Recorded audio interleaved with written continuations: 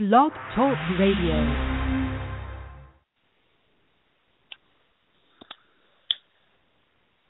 Hey guys, this is Those Guys with your host Matt Marrero, not along with your other host Tristan Walter. Not understanding, not really sure why he's unavailable at the moment. Because you tell someone, hey, we have to do a podcast at a certain time, and then they don't call in, and then you're left alone. I mean, does he expect me to turn to the dark side? I don't understand exactly what is going on here. I mean, I don't know if it's an Anakin Padme situation really, but I'm kind of sitting around thinking, well, you know, what's going on here? Okay, but I'll say this much right now. We're talking, today we're talking about, we're talking about Star Wars Episode 3, Revenge of the Sith. And strangely enough, I think this might be my favorite movie out of the newer trilogy being, Episode 1, 2, and 3. This might be my favorite, and it's hard. It's really hard to say that, but it's my favorite movie, and I don't know why, right? I don't want it to be. I want to hate, the newer trilogy, Episodes 1, 2, and 3 equally, but I'm unable to because this one comes out, and I'm not saying it was perfect because, no, it wasn't, but it definitely wasn't as horrible, I think, as Episodes 1 and 2. Also, we have Tristan Walter on the line right now, but and I know that he can hear me. I don't know if I want to put him through. I felt betrayed, but I'll put him through, even though I feel betrayed. Hello, Tristan Walter. I feel betrayed. You underestimate my power. I would have gotten in here whether you let me in or not, Matt. Tristan, you're breaking my heart. You're damn right I am, with my fist going right through your jugular right now. What? You're the one that didn't call in time, asshole. I don't understand why I'm the one getting the fucking third degree here. Speaking of third degree, there was a problem. Speaking of third degree. No, I was worried that you didn't understand that, because there were some discrepancies on the time. I was worried that you did not realize. So I thought, oh, God, did he not think that the time was moved? No, it was moved. No, I did. Okay. No, it's fine. I tried to call in, and it apparently fucked up, and I tried again, and I got in. So, okay, yeah. That's fine. No, that's fine. I didn't know what it was.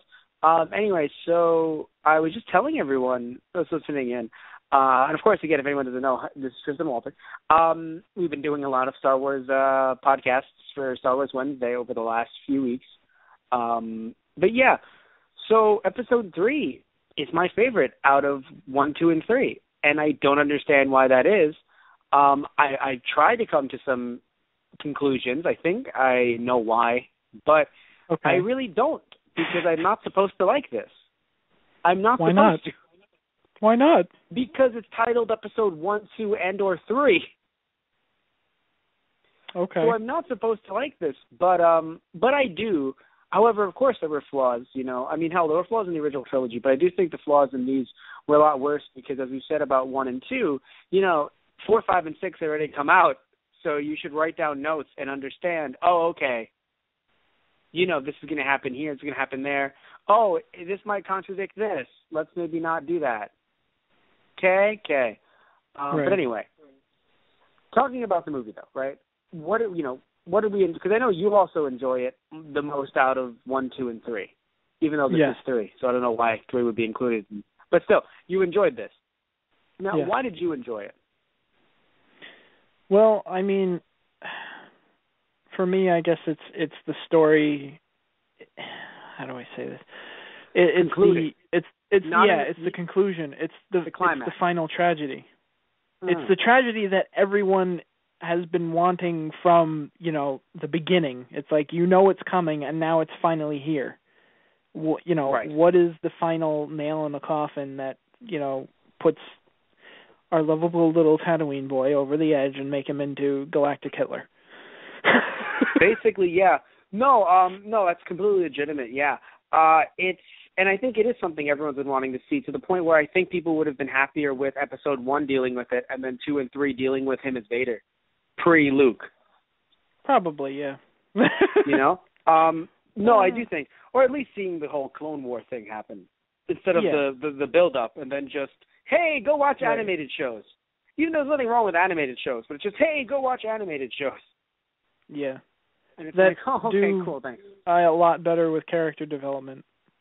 But, yes. I mean, they have more time to do it, time. so...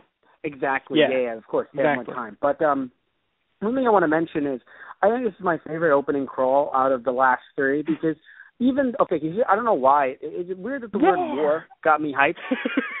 Right? Is it weird? You saw it too, right? Like, it's just war, and you're like, oh, I feel aroused. I don't think I should. And because it stands out. Yeah, it does, but the last two have just been, diplomacy, war. Copyright law. Trade right? Federation like that's law. Basically, yeah, no. Could you imagine if their opening crawls started with trade law, exclamation? No, I think copyright law would be the best. Just the word Jedi was actually used. Is it considered public domain?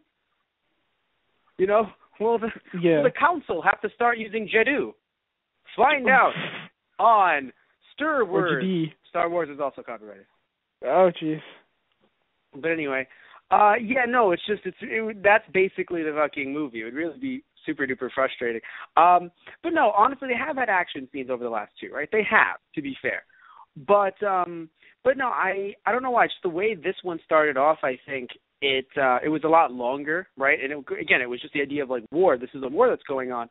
Also, this fight with General Grievous, watching it again, I already saw it earlier today, but watching it again and definitely paying a bit more attention, even though I should have been paying attention the first time. Not even just Grievous, I'm sorry. His people in his court, in his court, people in his quarters. Still, it's an amazing fight. It's an amazing fight sequence, and as it goes on, it just gets better and better, in my opinion. And it's definitely okay. It's still CGI from, the mid-2000s, but I think for some reason they got it down there was a lot of stuff that was a bit too cartoony, I would argue. Like, you would see the rebels and see the scenery and you go, it's a bit too much. But for some reason I felt like it blended in a bit more compared to episode 2 when we had the car scene, like the chase. Right. Yeah. But yeah, no, I feel like the fight, the general opening went on for a very long time, but in a good way. And also, overall, this movie had a lot more fighting, a lot more action. And in my opinion, right, because some people might say, oh, well, that was just a way to mask, bad writing, right, or a bad script. Well, it worked, right? I think that's the thing, though. Because, I don't know, maybe someone could say, well, I can see through it. So, all right, all of us can see through it, right? But the point is that it worked because, you've had episodes 1 and 2, while having a decent amount of action scenes, having so much dialogue, at least episode 2, to the point where you're like, please, I don't care I want the characters to shut up right now. Yeah. But you really Kill wanted each things other. to shut up. Basically. Do something! No, yeah, well, the thing is, it's not even like it was a do something, it's the fact that, like, in episode 2, I told you I did not enjoy what was supposed to be portrayed as a love story. In my opinion, it was just not a love story. It was completely fucking wrong and twisted. And then episode 1, it was just baby Hitler. It's just like, look at baby Anakin. It's like, no, that guy one day is going to kill other children. Matt, he won't actually kill oh my God, he's killing other children. Right? Like, when episode 1 came out, you probably had a decent amount of people that were like, this is the guy that will one day kill babies. And you had someone go, he's not actually going to kill babies, okay? Fucking went around and killed. I mean, like, I don't know if you heard about it. I heard that there was actually a director's cut, which actually extended the movie to 3 hours. And in those extra 40 minutes, Anakin was just slaughtering those kids. For just 40 minutes. Oh, you mean but also added on to other parts of the film? No, just an additional 40 minutes of Anakin killing kids. Order 66 extended for 40 minutes. They really wanted to drive the point across, Jedi are no longer welcome on Coruscant, so, Just kill younglings. And then, no, but seriously, all jokes aside, though, it was still pretty fucking frightening. Just like, what are we going to do? And it's just like, oh, God. The first time I saw that was horrifying. Cause, yes. It really doesn't need description. The kid literally walks up to him, looking up to supposedly someone is on the council, walking a trusted member of society. Yeah. Even someone to look up to. And he doesn't say a word. Mm-hmm. He just ignites the blade, and that's it. And the kid... I mean, I thought the scene was very well done. The kid just jumps backward. It's I think the confusion. first kid was the luckiest. Why? The other kids first? Yes, because I assume even though they're small, I assume his blade didn't take out 10 at once. Literally, the first kid was literally the best kid in this entire fucking scenario. Because every other kid is just magic tricks. This is magic. Is this what magic is? I heard magic is fun. Is this magic? No. John is dead. Okay, this is not magic. All right, so we're gonna put up our swords. Okay, no, I think I'm already dead. Oh, okay, that didn't work. Hey, Samantha, nope, Samantha's already dead as well. Okay, so we're all gonna die here. No, okay, we're all already dead here. Why am I still talking? Oh, I'm a ghost. Oh, wow, I can do the Force Ghost thing. That's actually pretty cool. Supposed to be. Oh God. Literally, another wait edit. A minute, maybe I was the chosen one. Oh shit. Another edit to Return of the Jedi. Yeah. It's the whole order behind them, and they're like, and Anakin comes in, they're just like, what's he doing here? And Yoda and Obi-Wan are like,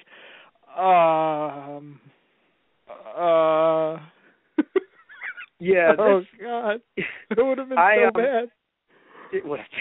No, but So yeah, I enjoyed this movie. I enjoyed the action sequences because again, I really do think that it not only was able to just hide some of because I don't think everything that was said in this movie, every single line of this movie was bad, so it needed that. No, but again, looking at episode 2, it definitely needed something like that oomph, that extra fight scenes to get rid of some potentially bad dialogue.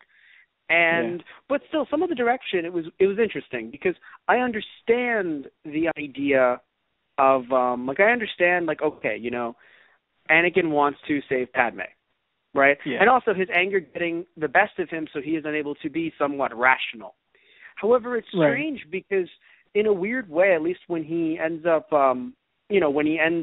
saving Palpatine in the strangest way, right? He was still following Jedi code. Even though I know he was doing it to say, oh no, I want him because I want to get info out of him, in the weird, twisted, sick way, he was actually saying, no, but we must keep him alive, the Jedi way, right? And I was like, oh, wait, actually. Right. That is the Jedi way. What are you doing, Samuel L. Jackson? That's what I wonder. I mean, Palpatine was probably twisting him, obviously twisting him from the very beginning in that the opening scene, or even before this movie starts, but in the opening scene, when he has Dooku right there, he says, good, now kill him. It's like, okay, red flags should be going up right there. This is supposed to be the leader of the Republic in the Senate. Yeah, no, it's just it's do it. You got to do it. You got to do what you got to do, man. Yeah. Or that does sound like something a trusted official would say. You're right. Wait. Oh God! Oh, wait. By the way, I shouldn't have done that. I did it bad. This movie confused me for one reason, actually. And I think it's the only thing that was ever confusing, because everything else I may not have enjoyed the twists and turns, but the one thing that confused me was when fucking I believe it was Dooku who fucking used the Force to break off the side of that fucking the walkway. Yeah, and then it falls on Obi-Wan. I'm just like, hey, so are we gonna kill him here? Because you're bringing it to AU territory right now, right? Just literally and then no, because here's the thing, right? The way it fell on him, the way they animated it, it looked like it's just all right, he might be alive, but his legs are definitely broken. Walk is a funny word. Walk is an interesting word. Yeah. I thought maybe so too. Roll, maybe force move. He was the Force to be like a wheelchair kind of crutch thing. But the word he'd be walk in way too much really pain to focus. The word walk is a very liberal. Right? Yeah. I mean, at the very least, some bruising. Holy crap. Yeah, and I know, mind you, it was just like, oh, yeah, we'll pick him up. You know, he's not necessarily walking exactly. I mean, he's unconscious. But it's just like, unconscious isn't really the best term to use here. More like you're dead, or, you know, it's kind of like, oh, man, Obi-Wan, let me pull you out of the, your legs are not with you. I mean, I guess they kind of had to... If you didn't pull, the legs would have been there. Anakin, why? That's the stand up to me now, Obi-Wan. Oh, imagine the end of the movie. How dare you stand up to me now, Obi? Oh my God, no, I'm so sorry. That just happened. I'm so sorry. I didn't mean to. Oh my God, I'm so sorry. No, Obi-Wan, like at the very end, Obi-Wan takes off his legs and he's like, "Ha! How do you like it?" Anakin just looks up at him. What the fuck, man? I would have laughed, no, because in my head I felt horrible. Like he turns the process, because it's like, you know, Star Wars Jedi stuff. He just turns his legs into like a propeller, and he just like copters his way out of there while flipping off Anakin. Oh God. No, but seriously, you know, not trying to joke about, you know, stuff like that. It's just, and you know, putting all jokes aside, you know, just in no way would I say Star Wars needs to be more real, because where do you think you are? But just the idea of just, man, that's going to cause some severe injuries, maybe even death. But we all know, but it can't, because I think they just wanted to go for a more dramatic effect. Like, they needed a way to take Obi-Wan out of the fight, but not kill him. So just the fact that he got flung across the room and hit the wall, that would have been enough, really. Actually, it was, because the way he hit the thing, it looked like his spine had already been severed before the fucking thing even came down on his leg. Yeah. But anyway, you know, what's interesting? Dooku being Dooku. Yes, overkill. I mean, the whole Sith thing, right? Oh, yeah. You never stop at one. But definitely anyway, not. so the strange thing is, here's the thing, right? By the way, that's funny. I'm just looking at the way Anakin's arm is, and it's just, hey, Edward, how you doing? How you Full Metal Alchemist? How's it going? Yeah. But anyway, getting back to the whole Obi-Wan thing, another instance in this movie where they try to find a way to get Obi-Wan as far away from Anakin as they can for some reason. And I don't necessarily understand why. You know what I mean? Okay.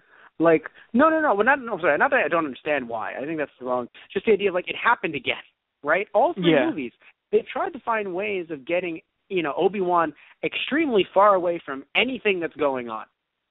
Yeah.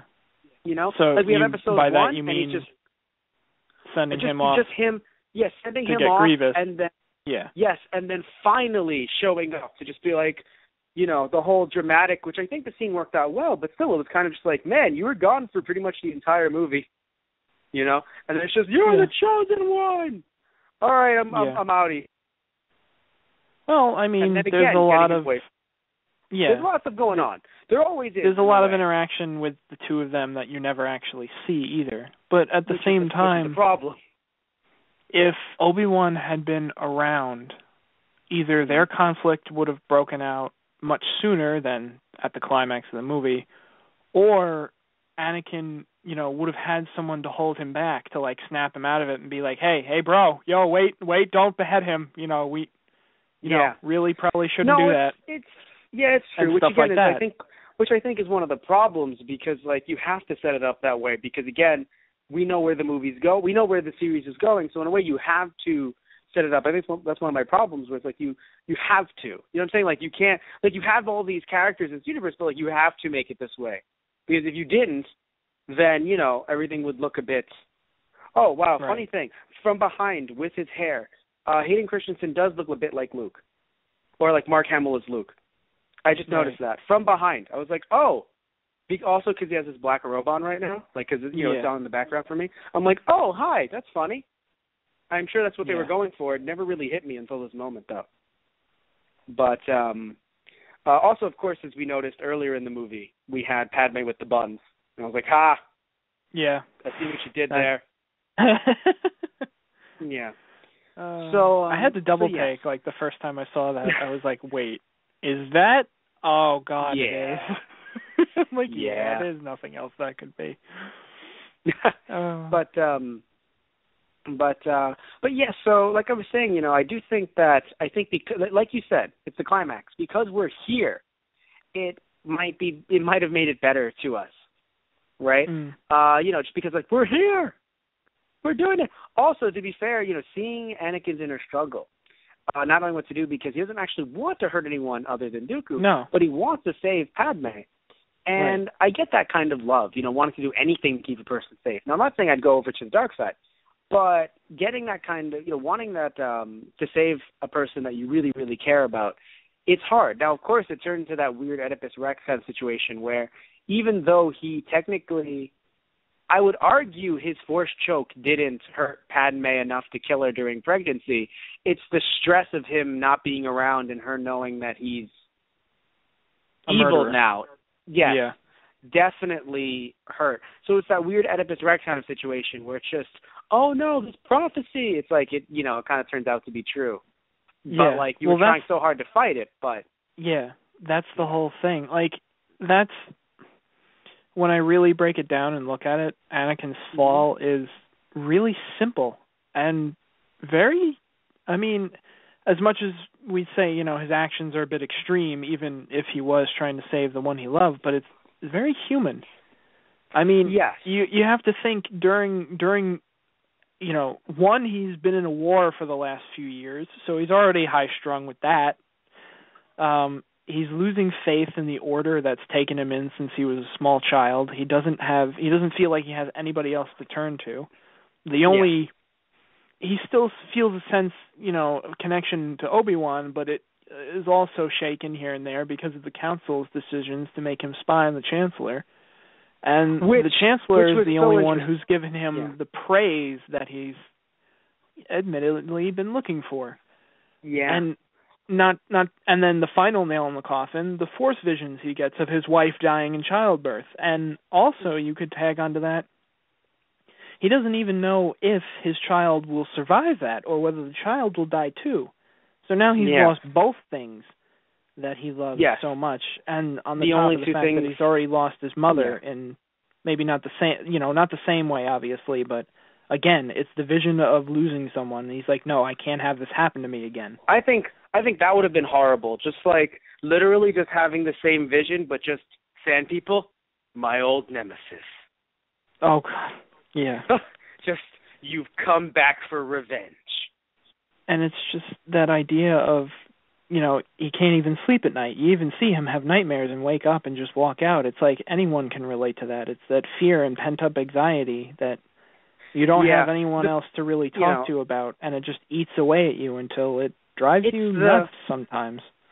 Yes, no, it makes sense. It's the war thing, I think, that's a bit of a problem in the sense that, it would be nice if there was some background and context. I mean, I know, again, you've read a lot of stuff, you've watched a lot of animated series, so you can get that background. But as a standalone movie, it is a bit of an issue in, these three movies that we'll see some stuff with Anakin, but we won't get that full context. And because of that, it's to I think many people, he just seems a little bit, and this was more so, I think, when he had the hood on, like the edgy teenager. Like, it's like, oh, don't hurt yourself on the edge, man. Right. Oh, yeah, no, edge. I can I can definitely understand that because the movie really doesn't give you all that much context. Yeah. And now you can get some of that from what you've been saying. You can get some of it because the movie was showing that to you.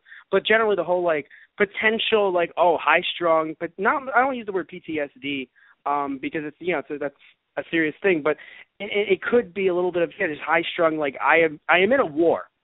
Right, this is, and now I'm in quote unquote peacetime, but it's not really peaceful because my wife can die at any moment. Right, so that is there.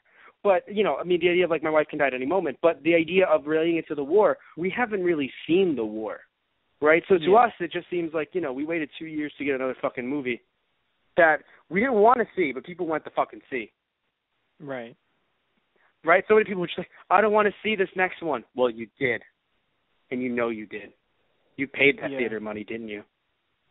I feel like 2 could have definitely given you a little bit more of that, seeing the actual war going on instead of focusing in so much on Padme and Anakin, really. Yes, definitely.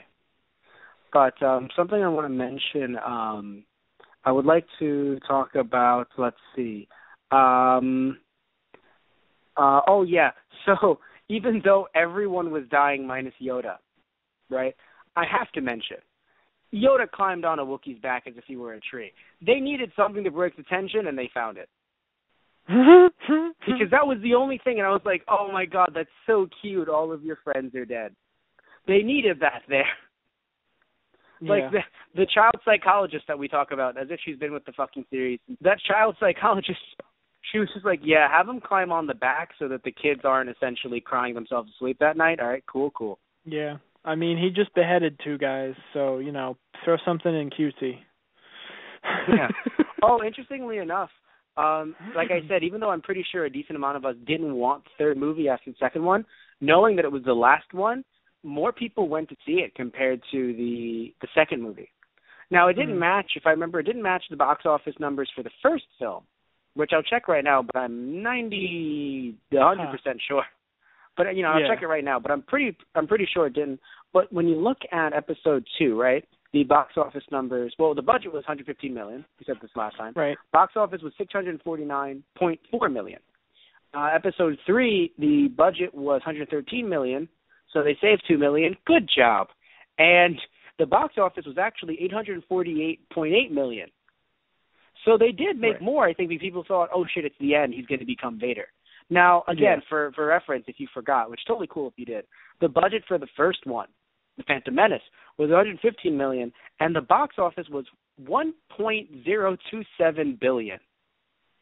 Right. So they went in the billion territory. So they're like, wow, a new Star Wars. Everyone saw it. New Star Wars. The second one, you know what? I came and I was pleasantly disappointed. And then people looked at the third one. Thank you. People looked at the third one, and they were just like, you know what? He's going to become Vader anyway. Fuck it. Here's my money. Seriously. Oh. Yeah. But anyway, so yeah, I understand. Talking earlier, we talked about the action, overtaking the writing.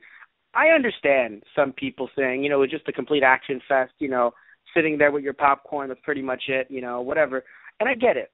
But I just think that compared to the last 2 movies, that formula wasn't as bad as that was not the worst formula.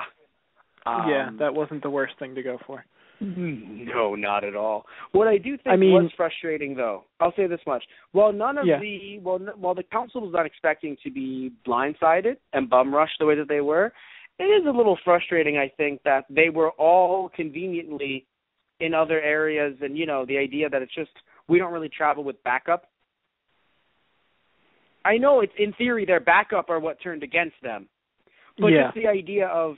It's strange how out of everyone, I mean, you know that Yoda can sense things. Yoda is a bit of a higher power in terms of the council. He's been doing this for a very long time. He is the leader. Yeah, for a reason. But it is strange that everyone, I would argue Mace Windu, I guess, would have maybe been able to do something more had he not died so early on in the film. Because they really built him, I think, as very powerful, at least in the movie series.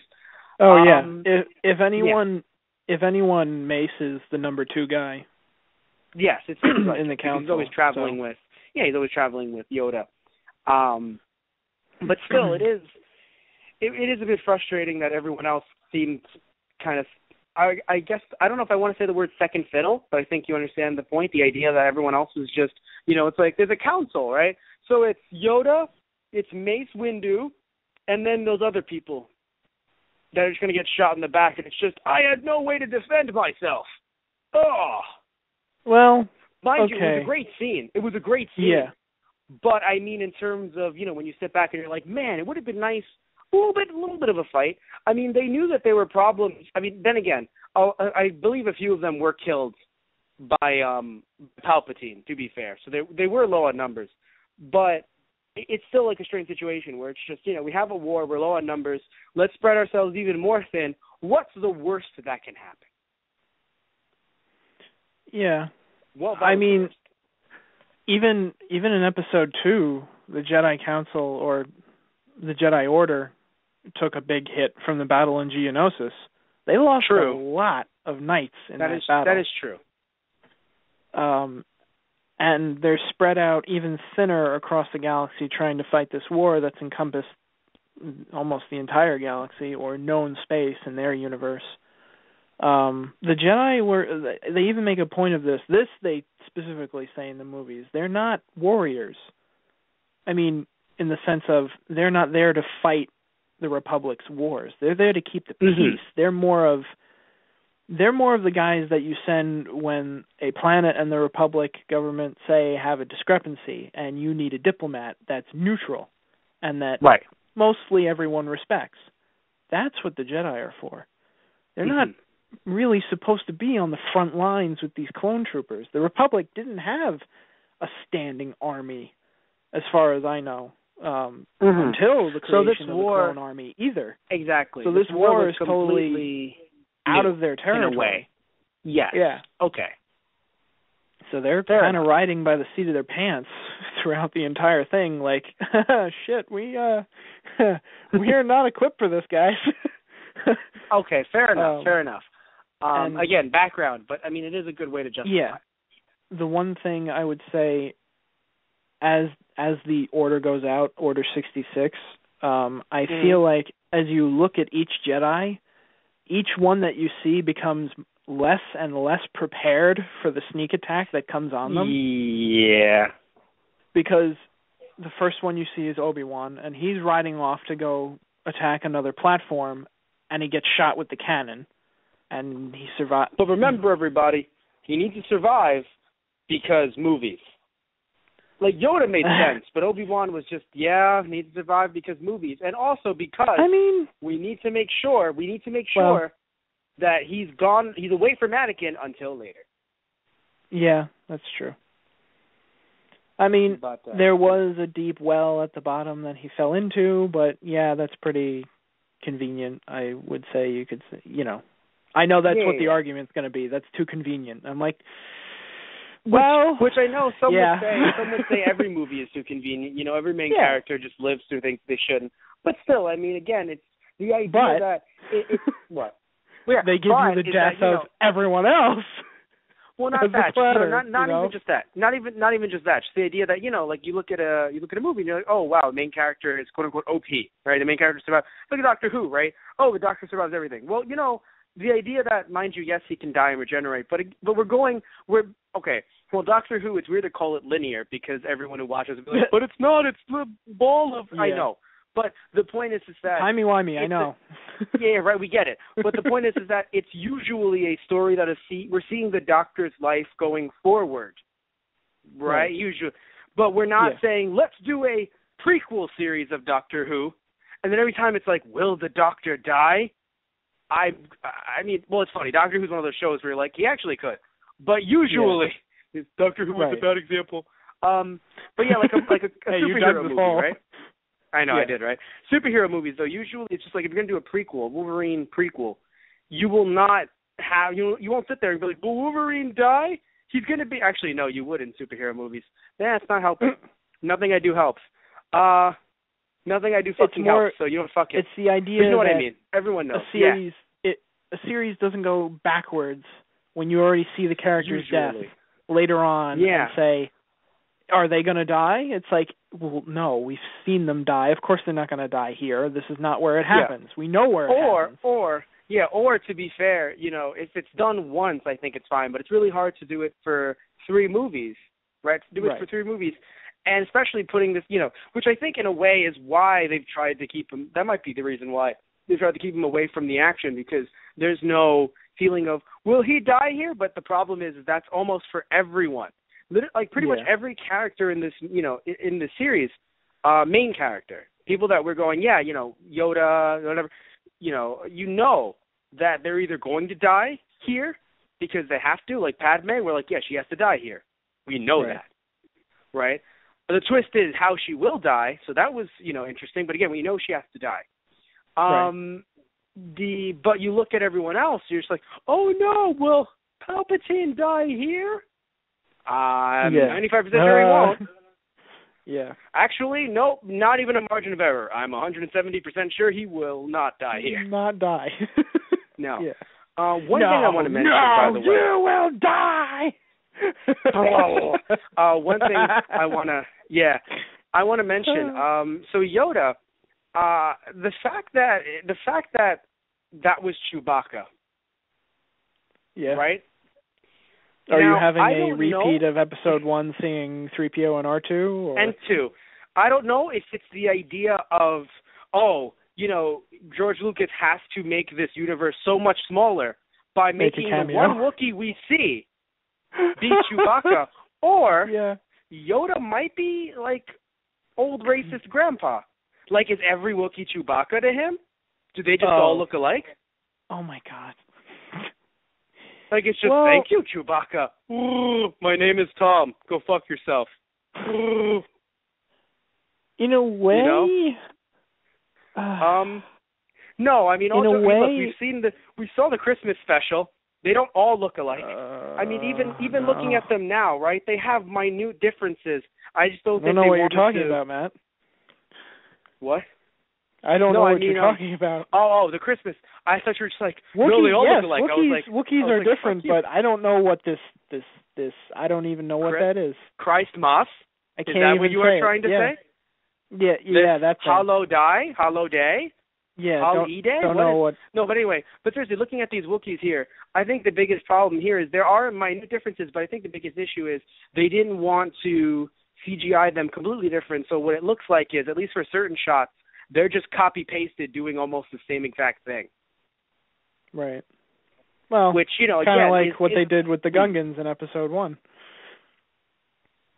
Granted, they don't, they probably do look similar to a lot of people watching the movie, but I could see a few differences here and there, but again, it's like they can only make so many differences until they're going overboard with it, like, okay, we can't spend that much time on this. But there it sucks though because they can, but they'd rather not because that does cost a decent amount of money, and also it takes a lot of time, but in a way they can though. I mean, it's crazy, when you look at animation and you look at the kind of detail that, that certain companies will go through when it looks like they shouldn't have the time, right, or the money, but they do it. Now, I'm not going to sit here and be like, and that's why episode 3 sucks because Wookiees. Like, no. All right. But, I mean, little things like that, I think, would have been nice. Just something you notice. No, I agree. Yeah, also, to be fair, my main point, which is my real point in all of this, is fucking making the universe so small that the one Wookiee that we see that's involved with Yoda that we really get some kind of connection with, it's just like, oh, Chewbacca. It's like, really? You fucking serious? Yeah. You fucking serious? No, I understand. Because, look, because sequels, I haven't seen, I feel bad saying I haven't seen episode 7, but, we're recording this in advance, so I haven't seen episode 7 yet, but what I'll say is, any character that appears in that movie, right, if you haven't seen any fucking trailer, any character that appears in that movie, it makes sense because it's just, oh, look, it's the next one. You want to, show some people, like, get some, cameos. From the original trilogy. And to be fair, I mean, it's still like kind of a rebellion, right? So if characters haven't died yet, they're going to be fighting the rebellion. I understand that still, they're still having that idea of like, oh no, but it's still making it smaller. But I'm cool with it because it's a sequel. Yeah. But when it comes to they're still going to be prominent figures. Mm-hmm. That too, because because they've only gotten experience fighting longer in the rebellion, unless you went to live in a cave somewhere, you're going to be part of the rebellion. So it makes sense. But in terms of this, it would be like, okay, now this is one that I can make. This is a good reference. We have Dragon Ball, we have Dragon Ball Z. Now Dragon Ball was actually made first, so anyone who might not know, like, oh, Dragon Ball is the prequel. No, Dragon Ball is the original. Z was the actual sequel. And, of course, we never talk about GT and Super. Hey, we podcast on Super. Anyway, so point in all this is imagine making a Dragon Ball, like a Dragon Ball prequel, right? And it's just literally, oh, I'm traveling around the world. What? Who are you? My name is Gohan. Wow, that's so crazy. And who's that? Oh, that's Muten Roshi. What? Roshi, yes, and Ox King is literally right over there waving. Oh, man. Now, I will admit, they did train with each other a little bit, so it does make a little bit of sense. But literally just, oh, who's that? Oh, that's the, was it the crane? Was it the crane hermit? Was the other crane hermit? So like the crane, Whoa, Fist of the Crane. What? Oh, Dio Pai Pai. What? Is that a young Dr. Gero? Like, it would literally be like, fucking stop it. Fucking stop it. right? That's kind of how it feels sometimes in this movie, or in this newer, because you can't call it the newest trilogy because 7 is out. But yeah, the prequel. Right. Thank you. Yeah, the newer trilogies. The newer trilogy rather of episodes 1, 2, and 3. It becomes a bit of an issue. So, I mean, by the way, sorry to interrupt you. I have to say this. So, movies on in the background, as I mentioned, they do a weird cut where it comes into a circle when Anakin is talking to Padme, and it's muted in my background. But the background was a just deep space, right? The space CGI. So I literally thought the movie was like, fuck this. This movie turned to shit. I'm starting myself from the beginning. And I was like, is the opening crawl coming back on? Oh, God. I was like, have you become self-aware? This is the only good parts of the movie. We're going back. These are the only good parts. The prequels become self-aware, and it's like, I have to stop myself before it gets out of hand. Basically. They are the nicest, sentient robot beings in the world. Just, I understand, I am a nuisance. I must destroy myself before it is too late. Oh. They're the Android 16s of the world. Anyway, what were you going to say? Sorry to interrupt. About Chewbacca. I mean, the only thing that kind of makes it, I guess in a sense redeeming, maybe, for me, it's like, Chewie was a badass in the Clone Wars, too. Yes. Kind of thing like that. Yeah, it would be interesting if we saw him in the army. I think it's just the idea of, him being so close to Yoda being the one that we really notice out of a giant crowd. But if there's a giant crowd and we have one focused on a bit more, and that ends up being Chewbacca, okay, right? Because that's Chewbacca as a younger Wookiee. He did look a little bit slimmer. Yeah. To be completely honest. So, he's a younger Wookiee. Okay, makes sense. Although, I just thought of something. Mm-hmm. Wouldn't it be hysterical if, because in Empire Strikes Back, when Han and Leia are captured on Bespin and Vader is taking them away, Chewie's there too, and Luke says to Yoda, my friends are in danger, I have to help them. I wonder if, he had said to Yoda, Han, Chewie, and Leia, and Yoda looks up like, Chewbacca? He's like, yeah, do you know him? Oh my God, I do. Go and save them, you must! No, Chewbacca? Shit, oh fucking.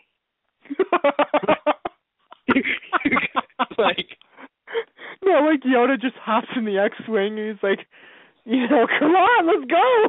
That's my buddy! Literally, are you sure you can drive this thing, Master Yoda? Motherfucker, no hands. Just forces it. Fucking forces the entire thing. Oh, man. But yeah, no, and mind you, that is the fucking, I hate the idea that just, he's flipping everything around still. Not as bad as Attack of the Clones, but it's still, flipping everything around. One thing I want to say, though, is just that, when you include curse words, for some odd reason, it becomes a lot more palpatinable. I'm sorry, I'll see myself out. You should. Not even the prequels. That joke would make you feel like grievousing. The death of that humor, I couldn't think of someone who could pun with humor. You do me a disservice. Oh. The prequels did not deserve that. I don't care how bad people think they are; they did not deserve that just now. I have a question. So when Obi-Wan walked away from the fight and he thought Anakin was dead, what do you think R2-D2 said to him? Because I sat there and I thought, R2-D2 just beeping, and I'm like, is he sitting there going, man, just saw that fight, Anakin was on fire? No, I think R2 would have been like, wait, what? I don't think R2 saw, and R2 didn't even want to be there. When he lands with Anakin and he tells R2 to stay with the ship, R2's like, we should not be here right now. I do not like this place. All right, or no, better yet. I'm sorry. Obi-Wan's face Okay, go on. He goes, I got a bad feeling about this. Yeah. Just some beeps and whistles. So I'm sorry, but Obi-Wan's face during General Grievous's fucking glow stick party, right? When he has like his arms and he's just flipping around like all of the lightsabers, the different colors. It looks like he's like, listen, I know we must have a fight right now, but I want to rave. You know, seriously, it's actually that was the really coolest rave. It's really funny. When I saw that movie the first time with my dad in theaters, we both kind of looked at each other, and I was like, I was geared up for this, and he was getting excited for the fight too. But he leans over to me, and he's like, I don't know if Obi-Wan can do this. And I like look up at my dad. I'm like, this is like, what was this, 2007? So it would have been like middle school or something. I look up at my dad. I'm like, are you shitting me? You would have been actually no. If it was it wasn't. The movie came out in 2005, so you would have been 13. You would have been eighth grade. Right. Yeah. Yeah. And it was like obviously I didn't say anything, and it wasn't even from a place of Dad, he doesn't die here. It was more. I didn't think like that as a kid. It was more of a fact of, Dad, Obi-Wan's gonna kick his ass. Obi-Wan's amazing. What I think is funny is that they dismissed it so quickly, I think, where it's just like, oh man, he has so many arms. Just does it? Oh. Good for you. Well, because, like, that was the thing. As soon as he cut one of those hands off, I'm like, like, he's so dead. That happened. Yeah. And even, that's the thing. Like, Grievous is supposed... I mean, I can understand why people find him a very disappointing movie villain. And to be honest, yes, another villain with, underdeveloped potential here. Yes, I agree. Mm-hmm. And he's even supposed to be this great warrior, and there's a story behind him of how he was a great warrior as a human, but there was an accident planned for him, and that's how he got that mechanical body. Mm. So they still wanted to preserve like his power as a warrior, but they wanted to be able to control him. So they screwed him over to do it. That sounds familiar, huh? Yeah, right. Oh, by the way, so we talked about... sorry. Please continue. Yeah. Well, train of thought. Yes, in Genndy Tartakovsky's Clone Wars miniseries. Yeah. I think so, before the actual... Yeah, before the animated cartoon. It was... The long running. Between 1 and 2, or just after 2? Not the long-running one. It only ran for not 2 the long-running one. No. Yeah, it was actually really short, yes. But Grievous, I still remember the episode where they introduced Grievous, and he was a complete mystery. No one, all these battle reports kept coming back of, this assassin that was killing Jedi and taking their lightsabers. And Ki-Adi-Mundi, actually, the guy with the very tall head, I guess would be the appropriate, the ponytail and the long white beard. He goes in with like 4 other knights, and he's the master. And they get wrecked. Grievous just takes them out one at a time. And he's doing all sorts of freaking movements. Like, you thought the, glowing, rave stick twirling was, an interesting move. He was doing flips and upside down shit, and I was like, oh my God, no wonder people are being killed by this thing. So, yeah, I guess it kind of does drive home the point they really didn't, use all of him. But at the same time, all the Sith boil down to being cowards. Even Sidious is a coward. Everyone who is a villain, they will run away if they don't know that they can absolutely win the fight. And unless they can overpower their opponent with their confidence and their ability, unless they are 100% sure that they are going to win a fight, they will run away. And I don't know, I kind of think that's a point that people forget. As disappointing as that can be, I agree, it kind of is seeing them run away all the time. But at the same time, it's like, that's their mentality, Yeah. It happens. I just thought it was interesting to point out, but no, it is good. No, I understand. I mean, listen, this is why I have you on the show. I have you on the show because you need to tell everyone about your love of this franchise in every way, shape, or form. And of course, having good reasons to continue doing these podcasts because I mean, think about it, right? Before if we don't do episode 7 immediately, which doesn't look like we are, it'll probably we'll probably be doing it around the DVD Blu-ray release. So what matters we will do it. Oh, we'll do it. Oh, yeah.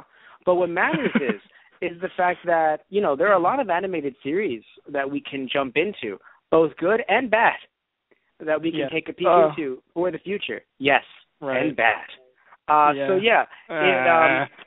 I know, me too. I haven't even started yet. And what if we haven't started? We'll talk to you about it next week for Star Wars Wednesday.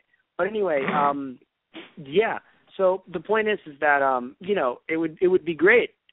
Well, it is great because we are doing stuff after this, but it would not be great if you were to sit there and just go, oh, no, I mean, we can't, right? I only watch the movies and I don't want to watch anything else. But, okay, you have a nice day, right? So, no, I mean, yeah. So, anyway, we were talking about Wookiee, the Wookiees before, and, of course, one Wookiee ended up being Chewbacca, and the idea of just, like, a somewhat of a joke of just, is Grandpa Yoda just going around are you Chewbacca? Like, is everyone Chewbacca? But on a more serious note, speaking of potential racism, we didn't get a lot of Jar Jar Binks in this movie, which I think also helped. It's funny. I think I actually lied last time, or I wasn't sure. Okay. Jar Jar does make an appearance in this movie. Yeah, you forgot, but I mean, it wasn't an appearance that was as profound, if you want to use the word profound sarcastically. He was at Padme's funeral in procession. the first two. Yes. So it was very, nothing wrong with, it's funny. No. It's not as if I hate, because I think in episode 2 he was a bit more mature and a bit less like a caricature or stereotype, if you will, if that is, I mean, I don't think it was on purpose, but I think it was, I think we talked about this. He was trying to be more of a country bumpkin, but it came off as if they were trying to go for this whole blackface African American type of character. And again, we don't, we're not going to sit here and say that they were definitely going after it, because in no way am I trying to sit there and say, yes, George Lucas is a racist. Because no, I'm not going to do that at all. But it's just the idea that I don't know the man, and frankly, we haven't heard, at least as far as I know, we haven't heard anything about that at all. It's just the idea that, we haven't had a lot of African American characters in, as I said in episode 1 podcast, we had a lot of African American characters. So by not having them and then having, this character of Jar Jar Binks, and Mace Windu thankfully becoming a lot, not that he wasn't a good character in episode 1, but they definitely expanded on him a lot more over the last 2 movies. And that was good, because you needed that and a bit less of Jar Jar Binks. Unless, of course, you were going to reveal that he was Sith Lord, in which case, totally. But they didn't, so less Jar Jar Binks, please, thank you. Okay, so we get up to the fight with, Anakin and Obi-Wan as we're sort of semi-wrapping things up, but not exactly. Because we always say we're wrapping things up and then we take another 20 minutes. Yeah, Anakin choked out Padme. Like, the anger is getting, full control of him. The person he's trying to save is literally the person he just choked out, who is pregnant with his child. Now, priorities, but my God, it's happening. Also, yes. I think at this point, it's basically the lust for more power, and the fact of slaughtering so many to get that power has basically just warped his mind. Like, yes, Anakin has done atrocities that he would never have thought himself capable of doing, and I think in a way that's very intoxicating, in a sense of, like, not to say that you should ever murder anyone, but it's like, if you actually did it, it's like, holy shit, you did this. Yeah.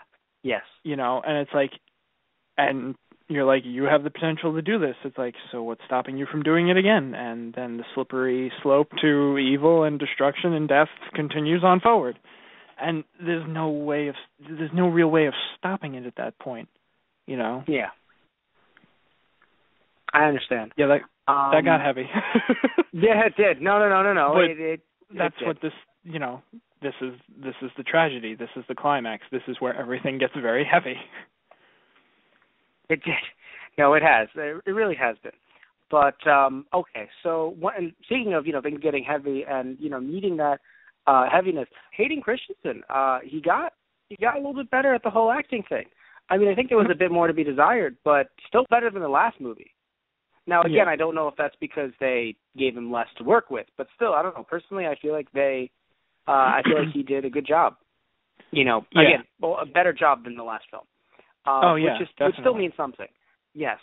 I by the way, liked Anakin's character exponentially better in 3 than I did, in 2. And even then, he still had that whole the edge. It's just it's so edgy with this robe. Still there. But still, it came off. No. He didn't technically have that in the second one. It wasn't edge. It was just wine. More so, wine. Yeah. This one was more just Shadow the Hedgehog, right? Right. Have you seen that Photoshop of Shadow the Hedgehog where they kind of remove the H and they crop it in a way that it says "ow the edge"? Oh my God! Have you seen? Because the Shadow the Hedgehog, the box for the PS2 game, it's Shadow the Hedgehog. Yeah. So they photoshopped it and they took out the H, and the way they cut it is just "ow the edge." Oh wow! No, it's beautiful. I haven't I love seen it. That. It's a piece of work. It's an art form. Anyway, so. So you remember the fight, obviously, the fight between Obi-Wan and Anakin. You noticed that random robot that appeared, literally that just was flying around? Yeah. Literally, wrong floor. My bad, guys. Yeah. My bad. Because seriously, it gets up, it looks at him, and just you have a nice day, gentlemen. I think it was more of thinking of programming-wise, the robot comes up, it's I sense organics. Wait, why are you out here? You're not supposed to be out here. And then just what the fuck do I know? I'm just programmed to, move lava around, do whatever you want, and just left. I look at it more like it's just, you are not supposed to be up here. I will eradicate. Pew, pew, pew, pew. You both best be on your way. You have a nice day. Just goes away. Just literally, just as they're fighting, just. Yeah, it would have been pretty funny if Anakin just reached over and sliced it in half. Sliced it in half and just soccer kicked it over to Obi-Wan. Obi-Wan, yeah. That would have been interesting, actually. So anyway, I always have one of those per episode. The "You Were the Chosen One" scene still gets me. Oh, what? The last one? Yeah. Before you get into that. One. Okay. I did want to ask you, did you feel like Obi-Wan and Anakin had better chemistry in this movie? Yes, definitely. I mean, granted, it's funny. They weren't around a lot, but I liked the chemistry because it felt like there was obviously, in a way, you could say that they didn't have good chemistry because their characters didn't connect, and that's why there was drama and there was tension. There was a problem. Yes, but it felt a bit different than in the last one, where it felt like it was trying to be more like they were buddy-buddy, with Anakin being a bit more like a Bart Simpson-esque, basically Anakin calling, let's say, Obi-Wan a butt munch. That's the kind of character that he was portraying in Episode 2. No, seriously. Right. I know it's stupid, but I find it to be a legitimate, he would literally call him a butt munch, and you're like, yeah, that's a fucking character. Stop looking at me as a child kind of thing, Yeah.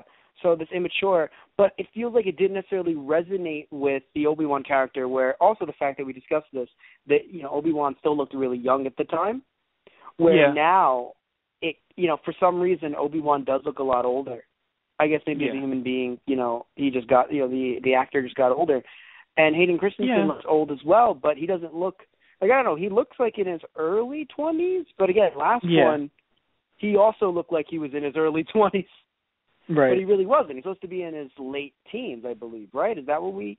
Yeah, he's supposed to be 19 in Episode 2. Yeah, he looked like he was a character on Glee, which means that he's played by an actor who's in their late 20s. And I believe in Episode 3, Anakin is supposed to be... I believe it's 5 years? I believe the Clone Wars are 5 years. So he should be 23, 24. Mm-hmm. Yeah. Which makes sense. I can see that.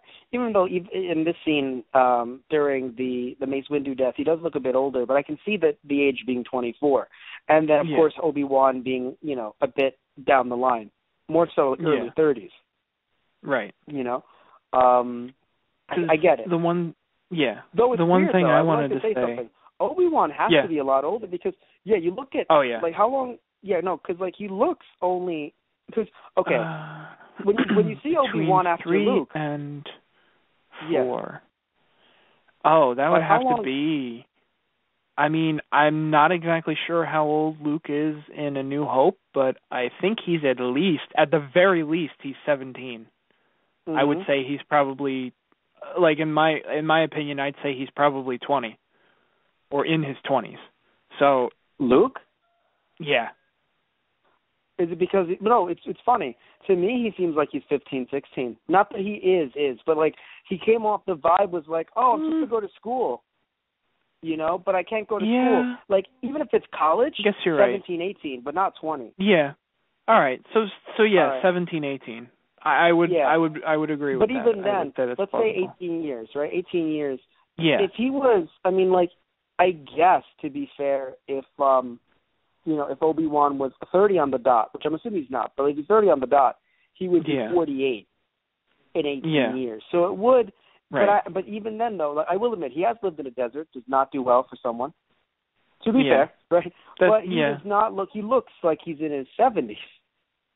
And I mean, the events in 3 probably aged him a bit. You know, not in the sense of like, natural lifespan, but just the taxing of everything being lost to him. He would probably age a little bit more than normal. That kind of thing does affect you. Question. So we see Palpatine use his power, and that ages him. Like, does he use his life force in the power?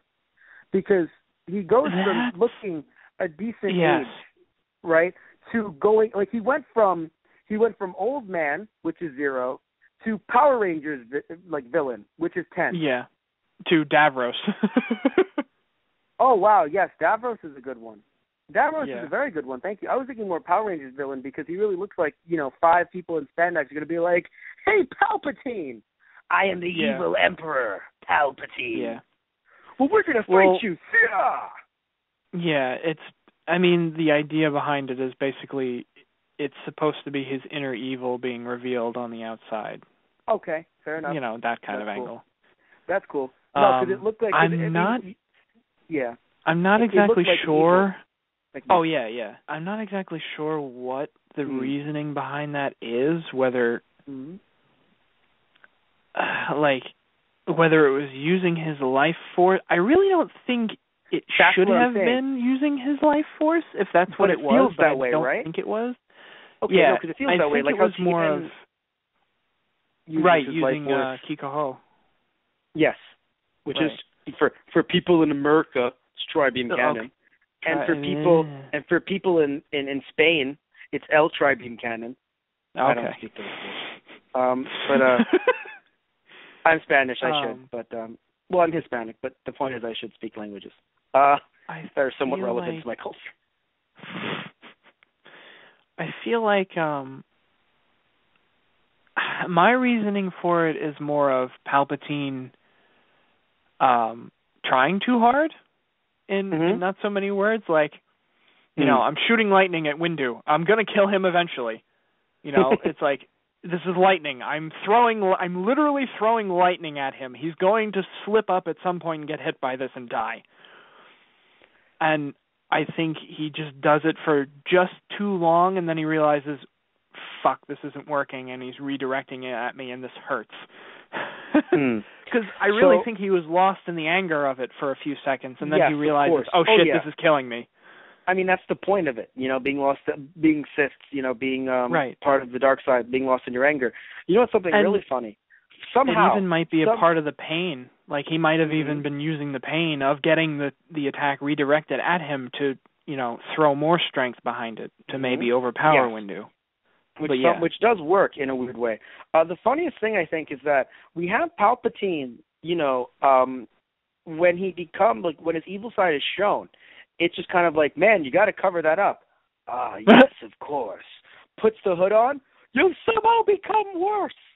Yeah, you look worse with the hood on. Fuck. Yeah. You creepy bastard! Take it off!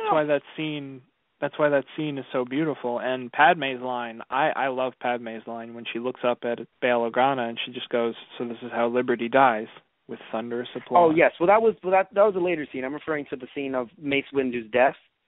Well, yeah, and it's just the idea of you see his face, and it's like, can you really just cover that thing up? And he does, and it does not help at all. It's like, oh God, the eyes just make it so much worse. Basically, yeah. It's like, at least when you have the hood off, I'm distracted by your scarred and deformed face. But when you put the hood on, all I see is your glowing yellow and red eyes. You're telling me nobody else is going to notice that? Oh, man. But, so one thing I want to mention, jumping back into the scene where, Anakin is severely injured, maimed, by lava. I want to mention, is it weird that the writers of this movie lifted the Frieza revival plot from the Android saga? Because I sat there and we've compared Vader to Frieza to Hitler. We've compared Frieza to Hitler on certain, and I know for some people, I understand, we apologize if it comes off as a little insensitive because Hitler was a real person. But, just the idea of, like, these characters are literally committing mass genocide with no problem whatsoever, and those are the parallels. So the idea, though, is that, we're comparing this to Frieza, though, in the sense, at least I am, because, it never really hit until it's like, wait a minute, not only is this guy, mass genocide guy, he also had to be revived, via robotics by a father figure. And, of course, we all know Dragon Ball Z came out first. So I'm sitting back going, why did they lift the plot from the Frieza revival plot? Why is that a thing? Like, just, oh, no, he was destroyed by robotics, but we will rebuild him. Now, I know that sounds a bit like the $6 million man. But but still, the $6 million Frieza. So it was strange, I think. I'll say the word strange. I was, just sitting back and just hearing, like, oh, just kind of watching it and just thinking, sitting back and thinking, like, so he's Frieza. I mean, like, he's just it's funny. If anything, I always thought of, like, when they remade Vader, like, Palpatine was kind of worried, like, oh, shit, is my apprentice now not going to be as powerful as I wanted him to be because he needs, a respirator, basically. But, I mean, I feel odd saying it this way, but in a weird way, Vader rocked it because his fashion sense is just, I think he is actually one of the most fashionable Sith Lords of the year, Tom. Watching him walk down the catwalk. Okay. Look at him work that cape. Yes. No, to be fair, everybody I have to be honest. The cape. No. I have to be honest with you. I'm going to be completely, I'm being honest. When I was going to make a joke about Palpatine's fashion sense when he put on the hood, like, got to be honest, creepy as fuck, but you really pull it off well. It works for you, pal. It really does work for you. You're able to really just use that hood to just complement your fucking deformities. But I mean, Jesus with Christ, Vader, what's wrong with your face? With Vader, I really, like, it just made him even more formidable because, I mean, he's at least, with the new legs, he's at least 6 foot. I would say probably 7. So he towers over anybody else in the room. And if you're dueling this guy, lightsaber to lightsaber, he has the advantage on you, no matter what. And the fact that he can repel you with one arm, and that's all it takes, is also very formidable. Yes, he gets stuck with no legs and prosthetic limbs, and he needs a breathing apparatus and a life support system, but unless you really beat the crap out of him, he's, no pushover. Vader is no pushover. Not at all. What's interesting is, we have Vader looking very formidable because of this. And, he looks formidable, but, I mean, it's hard to, just the no part, not formidable. No. Also, I want to mention something. Oh, God. No, this is playing in the background. No, sorry, I'm not watching Order 66 again. No. Sorry, I can't it's take on it. in the background. and it's just random New Zealand kid. Hey, what do we? Either New Zealand or Australian. Hard to pick up the difference for me. But then again, I'm not. I'm from neither. I'm a New Yorker. Sorry about that. All right, forget about it. But et cetera, other New York tropes. But yeah, so the no thing is completely terrible. Like, no, you have to work on your acting. So you saw the way I did it, the way I just did it. That was good. That was good. Good for me. I mean, good for Palpatine. No, but but here's I feel like that would have been more of the voice effect than anything else. Yeah, probably. The one thing that I do want to mention, though, and this is completely like not even a joke, just being dead serious. The idea that for all these years Vader would believe the lie that he killed Padme, I mean, because I understand anger controlling you, but it's just like, I don't know, it feels weird that it's just for all these years he would just believe that instead of just, well, let me possibly maybe get some other, another viewpoint on this. Let's see what actually happened. I mean, Right. Like, and I get an so instant replay on that. Yeah, no, isn't it really strange that in the Star Wars universe, even though episodes 1, 2, and 3 do have more technology than 4, 5, and 6, which do make sense because, this is pre-Empire. But, with the Empire, I mean, they want them living in essentially, the Dark Ages, Stone Age. But the interesting thing is the fact that, there's no cameras. And I think it just made the story work because if there were cameras, it would have just been completely... So in a weird way, I guess it is good that they had no cameras. They have certain equipment that allows them to project, but they don't have cameras because it really would have... I wouldn't say that on Mustafar there was no way of getting like you say, like cameras. I would say there would have been. Palpatine would have destroyed that. Fair Any incriminating evidence he would have gotten rid of. True. I just think that it was, it's strange, I think, that, also, by the way, Yoda's in a Saiyan space pod. But anyway, literally what a live-action space pod would look like for Saiyans. Yoda's a Saiyan. Anyway, no, but seriously, I don't know. Make a wish on the Dragon Balls, I must.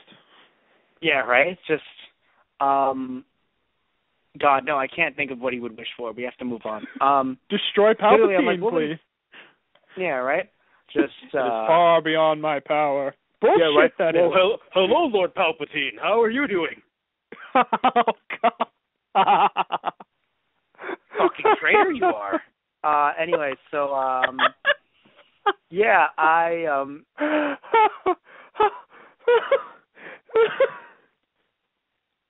but, anyway, just, no, because it's just like, no, how horrible would it be if Anakin would have fucking been a piece of shit, like, using the Dragon Balls. This is episode 2 Anakin. Fucking Anakin would have said something like, just like, how about you just go put your fucking thumb in your ass, you idiot? Your wish has been granted. Wait, no, I didn't. What? No, don't go away. This is like the one wish rule. No! Yeah. Good job, Anakin. We could have stopped the Clone War. But now a dragon's gonna have his thumb in his ass for a year. Good job, Anakin. Now are you making parallels between Anakin and Yamcha? Hey guys, why don't we wish for a whole lot of money? Oh, you guys don't think I was serious, right? I was totally kidding. Are you saying that Yoda should have jumped on Anakin and blew himself up? And that would have killed Anakin? Is that what you're saying? That Yoda's a Cyberman? Is that what you're saying? Oh. You're a monster. You're a monster, Tristan Walter. You're a monster, Tristan Walter. That's exactly what you said. And I have video evidence of you saying that. I have video evidence of you saying that because you're the one who just said it. No, I was hoping that I'd get you to say, but I never said that Yoda was a Cyberman. Click. I said that Yoda was a Cyberman. I just edit. But How anyway, many times have you tried to blackmail me on the air? I think it worked once, either with you or with Satish. I think it worked once where one of you said that, and it was like, ha, I did it. You were like, fuck. Yeah. Anyway, so, but anyway, but seriously, Vader believes the lie. It's weird. Or, Anakin, whatever you want to call him now, because he's technically Vader now. Yeah. He's been Vader for half the fucking movie on and off. It's weird. Yeah.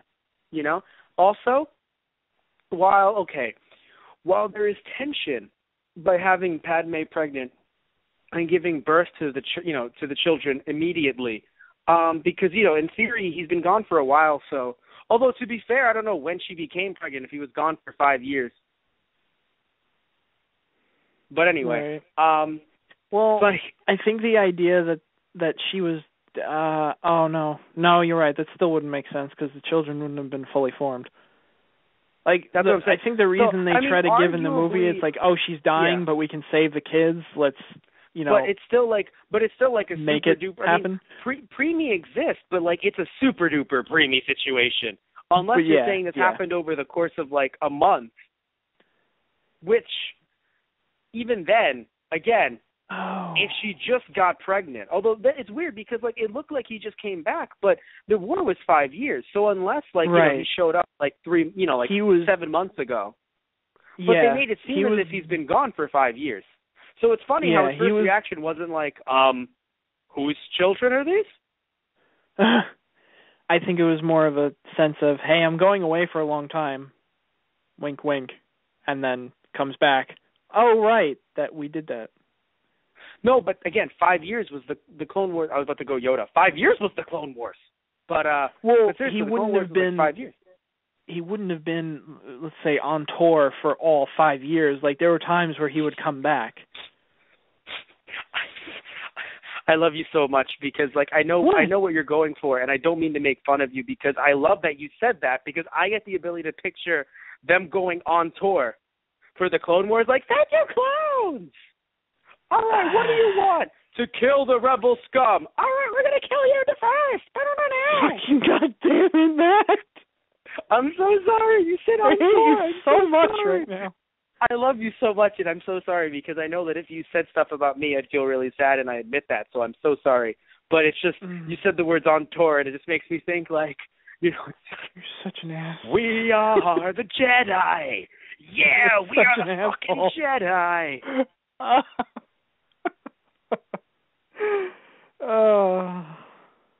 You're gonna have sex with some of those groupies? All these clones look the same.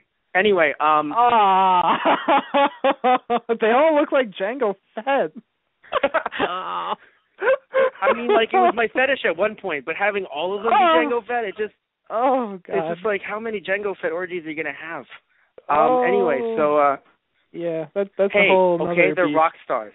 Okay, they're rock stars. Okay. I'm sure there's fan fiction about that somewhere. Oh yes. And if not, there will be by the time this podcast is out. People will listen to that. You know what's... Wow. I can just write 3 episodes on clone fanfiction. But anyway, I don't know where the fuck we are right now. The point is that there's more tension with making babies. But the issue, of course, is that, by having the babies be made immediately, it just like, it puts this huge time constraint on everything, and it really... Now I know, yes, we watched episode 4 without any idea. I don't know why that was the fucking best word I can come up with. Thank you, Matt. Right. The idea of what could have happened previous. But it gives off this idea of like it felt like it was like such a long time. Not, of course, you wouldn't think like 50 years, obviously, because if he's in his 20s. Yeah. If Vader is in his 20s, of course.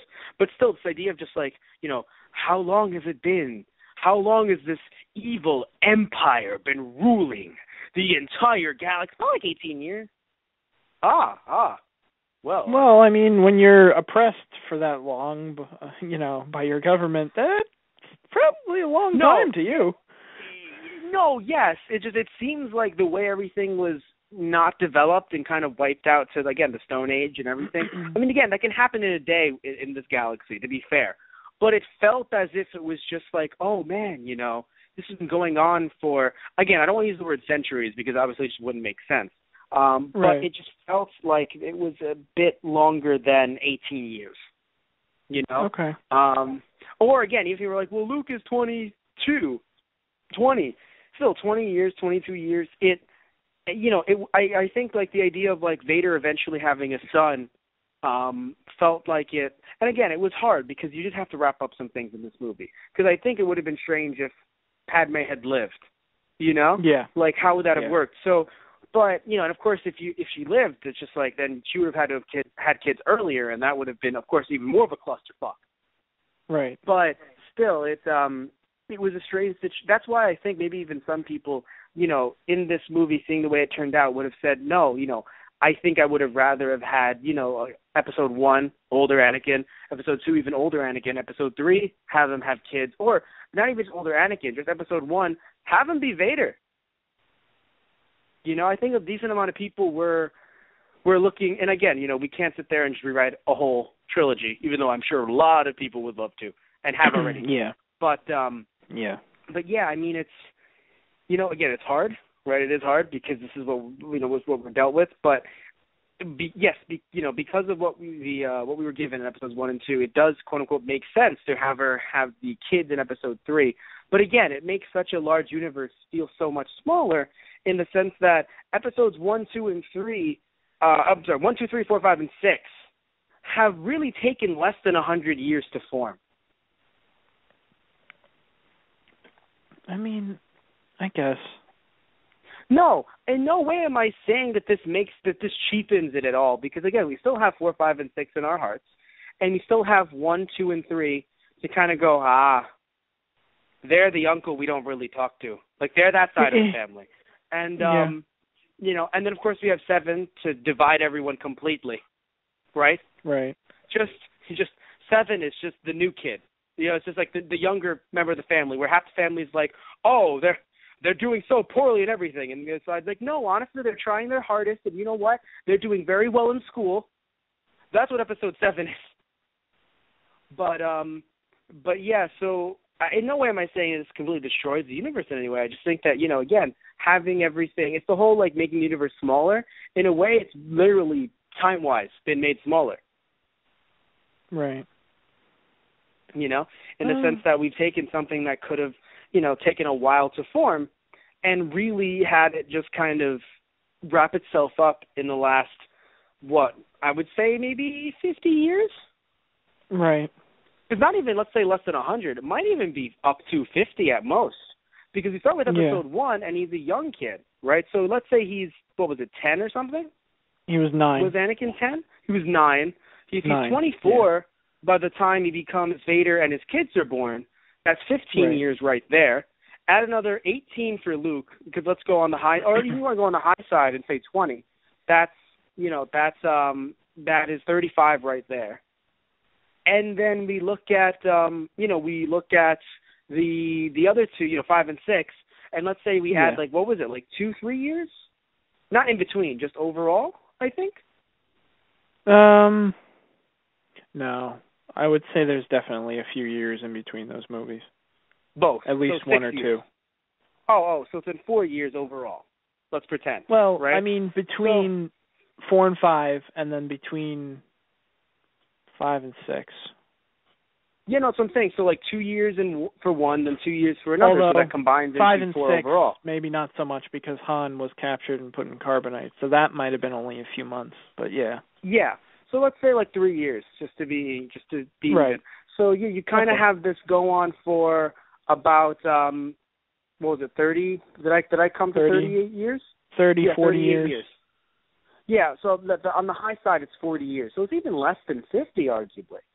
Now again, yes, a regime can occur and a regime can happen. I mean, if anything had gone wrong in history, and it sucks to say gone wrong because we're Americans, so it's just because Americans win and that means everything's great. No, it's not because we've won is everything. But still, if certain things had changed, yes, a regime can appear in 50 years, to be fair, right? But I think it's also because it's a fictional world with galactic stuff. Yeah. That we like realism, but sometimes it's just kind of it would be nice if it was a little bit, But anyway, so we're at the end of our what?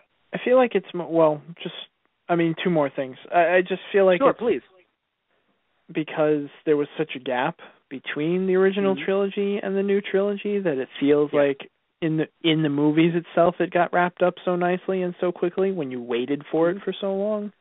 I feel like that kind of adds to that. And then just I think you were trying to hint on it before, but I wanted to just hit it myself as well. Obi-Wan's just last speech to Anakin when he basically ends the fight. Oh, and I know we had talked about this, I think outside of the show, or maybe even last time, but the whole I have the high ground line. Yes. How you thought, and you and a lot of people thought it was ridiculous. Like, I basically looked at it as Obi-Wan's last attempt at trying to end the duel without having to physically hurt Anakin. Because Obi-Wan still doesn't want to. It's he's done terrible things, but it's like, interestingly enough, this is my brother. Yeah, I do think he could have brought him in. He could have brought him in to try and help him and rehabilitate him. I think he could have had Anakin not been Anakin. Right? Yeah. One thing I want to that's the thing, like, at that point. one complaint, one question. I feel like I'm the caller. One complaint, one question. I would just like to the complaint, as always, as many of our complaints are, the idea of just, you will watch over the boy. Yes, until he randomly finds you. And then it's just like, oh, wait, are you? Oh. Like, you could argue he's putting on an act, but yeah, it came off as very much like, oh, you are the boy of, oh, I remember you. Like, I hope you do. You were tasked to watch the fucker. Well, yeah, I think it was more of Obi-Wan trying to cover his ass in a way and not having Luke suspect anything. Not that he would, but just in case.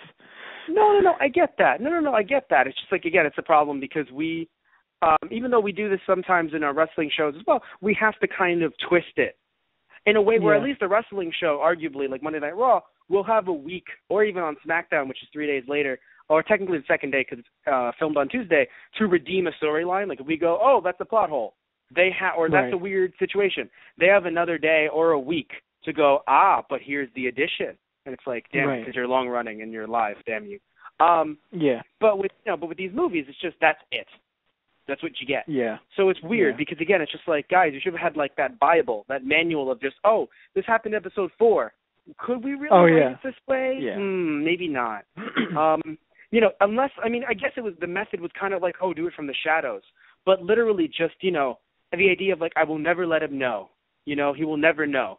So if he finds you, okay, this is what we can, but it was kind of more like just watch him in general. Really, watch that kid. And it kind of felt like he just fucking wasn't.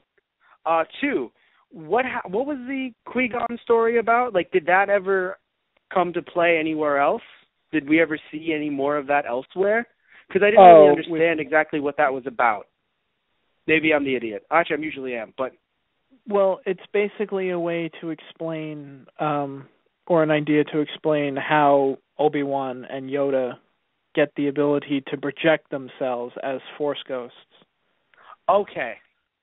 And they actually do an episode or 2 about it in the Clone Wars, the animated series, that's the longer running. Okay. Yeah. That's nice. So we have to end the show here real quick. Yeah. We'd like to thank you all for listening in for our Star Wars Wednesday episode. Next week we'll have something completely different. Hopefully, Star Wars droids. What? I know. But we have to end this right now. We want to thank you guys for listening in. Our website where you can find all our podcasts are Those Guys on the Radio, that's tumblr.com. Our Facebook is /Those Guys on the Radio. Our Twitter is @ThoseGuysRadio. And our Instagram is /Those Guys on the Radio. You can find us on iTunes by searching up Those Guys, or you can find us on YouTube by searching up Those Guys, or Those Guys on the Radio. Those Guys on the Radio on YouTube, or our Let's Play channel, which is Those Guys Play, where Tristan and I have played Star Wars Battlefront and a lot more. Also, our merchandise, which is cafepress.com/TGOTR merchandise. Thank you all for listening in, and have a good night. May the Force be with you. Tristan. And that as well. Okay. You did it. Hang up, Tristan. Do.